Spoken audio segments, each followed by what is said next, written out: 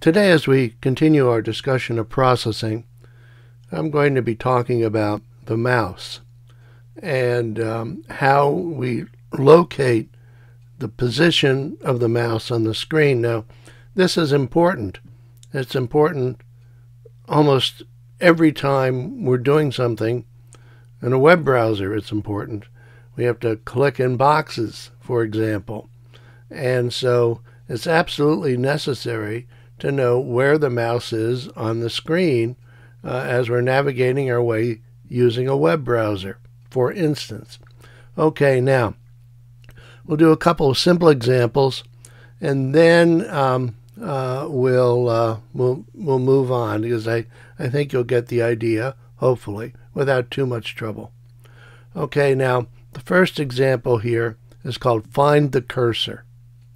Okay, and the idea with this example is we want to identify if the cursor, which is drawn here and here, is to the left of this vertical line or to the right of the vertical line. And we're going to make the line move toward the cursor, wherever the cursor happens to be. So in order to do that, we need to know what the position of the cursor is. Okay, so let's, and then the cursor, the position, is going to be dependent on the cursor, on the position of the mouse. Okay, so let's look at this piece of code. I've already copied it over here, and let's examine this a bit and see what it's telling us. Okay, we set up our graphics window, and we set the variable x to be half of the width of the window. Okay, now void draw. Let me come up here. I missed this. We set the variable x to be a floating point variable, set the variable offset to be an integer, and we initialize offset to the value of 10. And then we have a void setup where we set up the size of the window, and then we set up x to be width over 2. Now remember, width is a predefined value in processing. It's simply the width of the graphics window. Okay, now void draw. Void draw executes by default 60 times a second. We're going to set background to be 204, a gray level, the background of the window. Now what we're going to do right here is we're going to look at the x position of the mouse and where it is compared to this x value. And this x value initially is set to be width over 2. Okay, if mouse x is greater than the x value, we're going to increase the x value. So x value, it turns out, will give us the x position of the line. So if mouse, which is this point right here, the way we're going to set it up, if x is to the left of the line, we're going to move this to the right. And if x, so that's what the situation is here. We have the mouse x is greater than x, which means that this value is to the left of mouse x. And then in that case, we increase the value of little x here. So we're going to be moving this over as we increase the value. Now also inside this region, we're going to set offset equal to -10.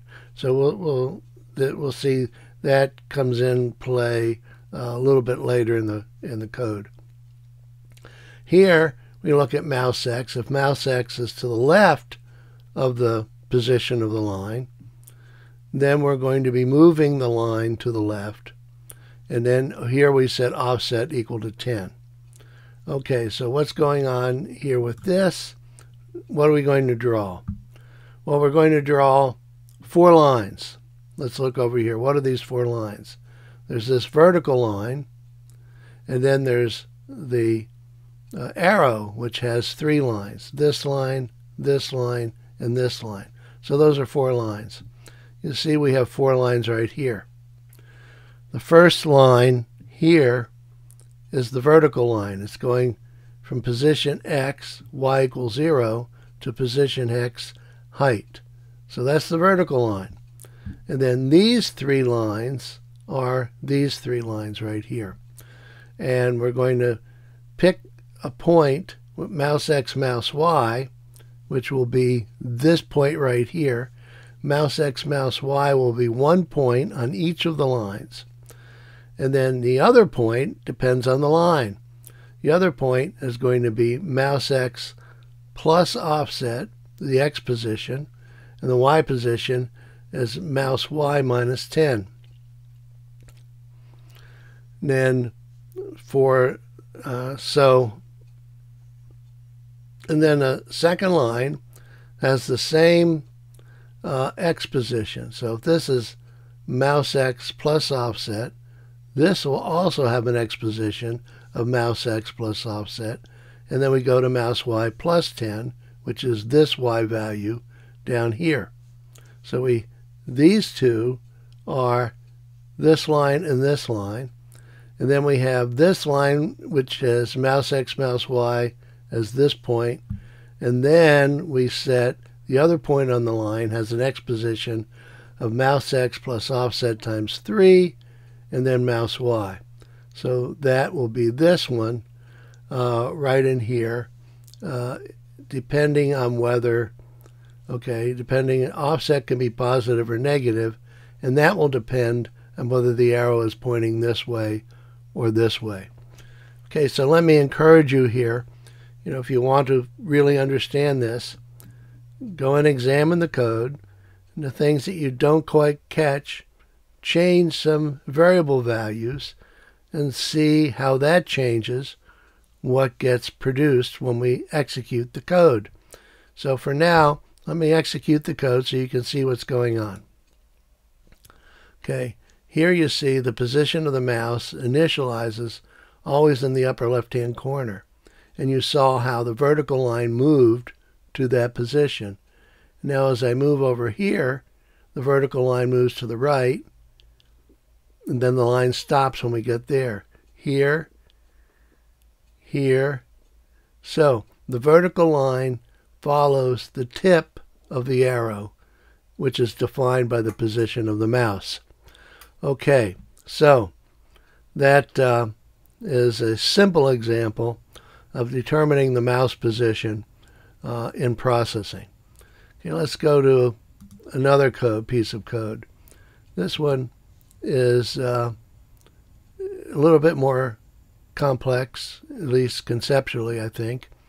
Bounds of a circle. What we want to try to do here is determine if in a circle, in a window, is the mouse positioned inside the circle or outside the circle. If the mouse is inside the circle, we're going to grow the radius of the circle. Okay, how are we going to do that? Well, let's look at this code right in here. This code describes that. First, let me run it and show you, and then I'll explain it. So I'm going to run the code. There's the circle. I bring the mouse in here. Nothing's happening, nothing's happening. And I'm going to bring the mouse inside the circle, and bingo, it changes color and the circle grows. Okay, so what are we doing here? Initialize 3 variables. Integer x is equal to 120, integer y is 60, integer radius is equal to 12. That'll be the starting radius of the circle, the size of the window, and then ellipse mode. Ellipse mode is radius. Now, let me ask you this question. Is the default ellipse mode radius? An easy way to check that would be to comment out this statement and then run the program. Now notice we get that. So it appears to be very similar. Not exactly though. What happened? Let's go back and look at this. So you see here the circle's a little bit bigger. Okay, so ellipse mode default is not radius.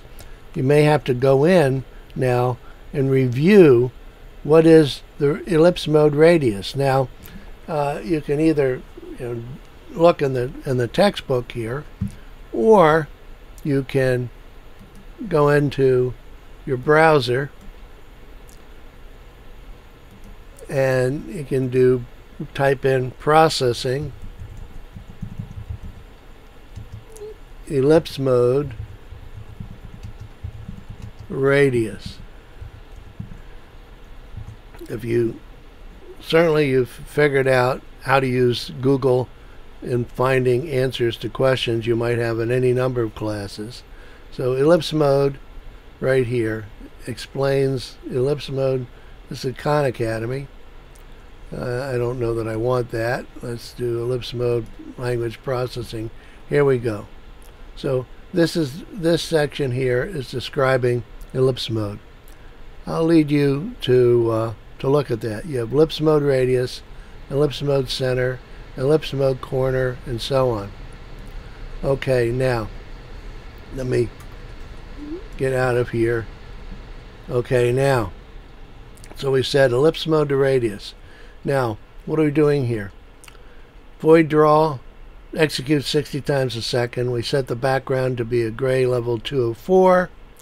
Now, what we want to do is if we put the mouse in the circle, we want to measure the distance between the tip of the mouse and the center of the circle.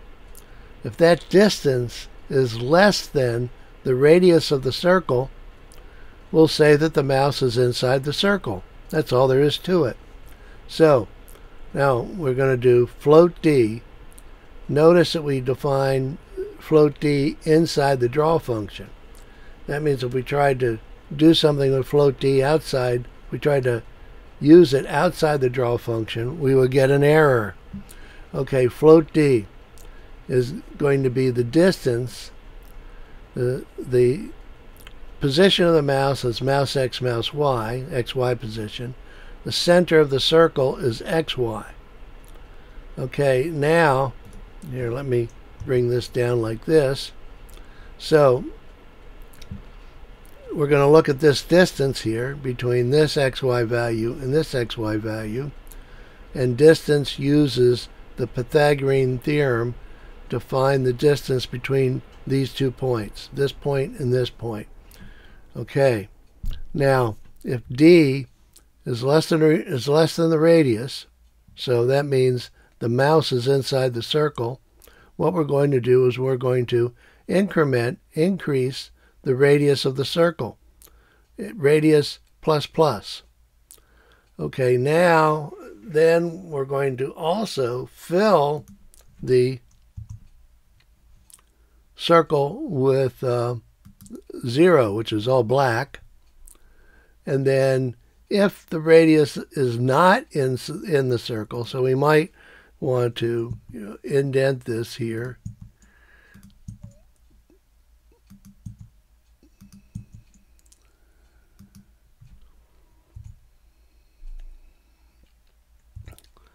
And something like this. Let me pull this back because I view that as part of the if statement. Okay, so what do we have here? We have, if D is less than radius, we increase radius. Okay, radius plus plus. That's increasing by what? By 1. Okay, then we're going to fill the circle with 0. There, let me do that. Black. If this isn't true, then we fill it with white, and we're not changing the radius here. Okay, so let's run this again. Okay. Notice that if I pull the mouse out of the circle switches back to white and stops increasing in size. Okay, pull it back in, it increases, pull it out, it stops. Okay, so that's what the else statement does. It stops the circle from growing and changes the circle to white. Okay, so much with that. Now, if we wanted to do the same thing with a rectangle, it would be a little bit more complicated. Why? Because we can define a circle like this with one parameter. the radius. Well, I guess we have to know the center of the circle too, but knowing only the radius of the circle, we can determine here if that mouse is inside the circle or not. With a rectangle, we have to know the x and y bounds of the rectangle. So we have to know the smallest and largest value of x and the smallest and largest value of y. And we have to determine, does the position of the mouse lie inside those two ranges? So let's look at that. Let me don't save. Now, here we go.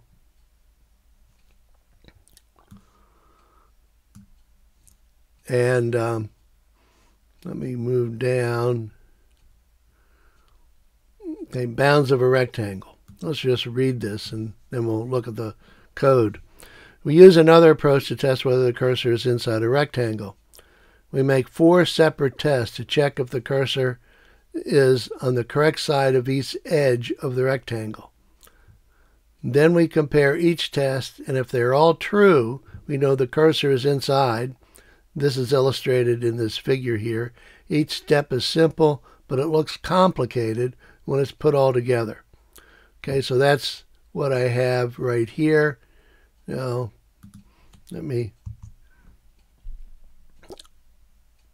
okay, so let's look at this. Let me first run the code. There it is right here. I pull the mouse inside, and the rectangle just changes black. We're not changing the size of the rectangle. We go out, it goes back to white. Okay, simple enough.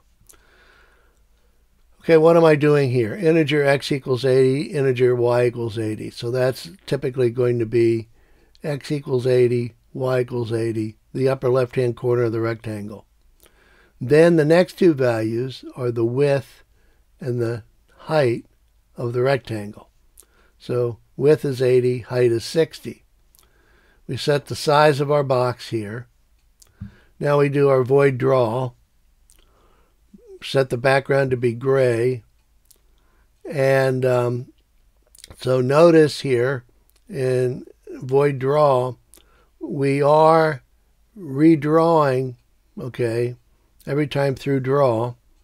Remember the reason for doing that, I hope. Now, so we're going to check the x values and the y values.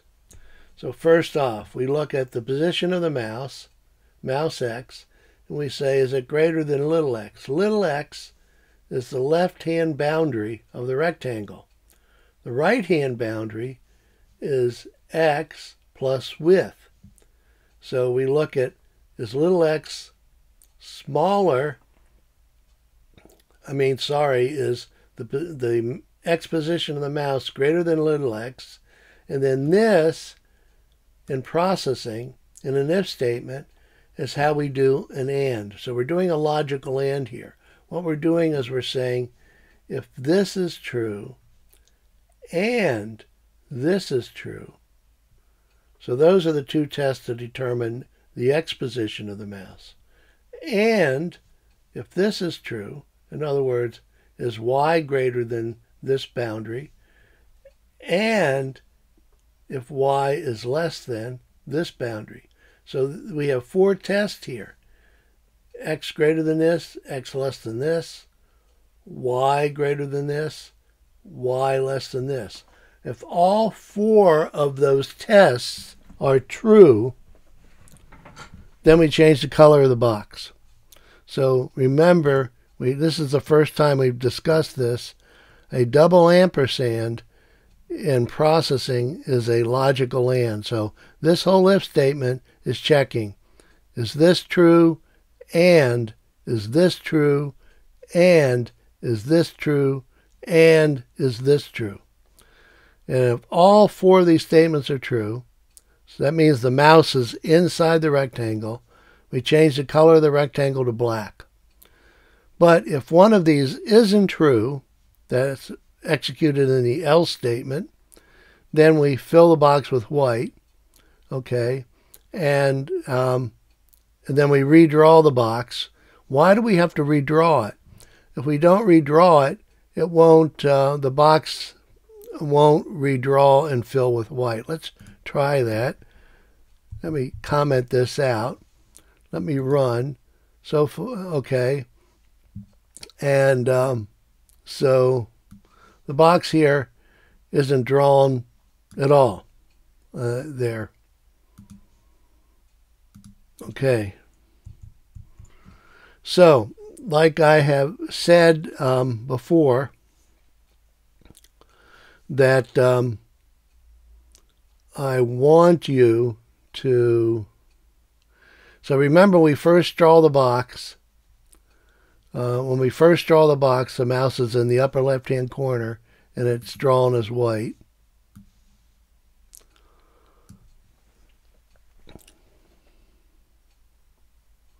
Okay, now it's there, it's in. Now when I pull it out, the else applies, and then it's drawn as black. So notice here, we only actually have one draw command for the rectangle. This is representing a certain efficiency in the code, and so you might want to think about that too. Figure out why we get by there with one rectangle draw. So this code might be a little bit more involved than is initially apparent. Okay, with that, then this is that's everything I have to say in this video. I'll see you next time.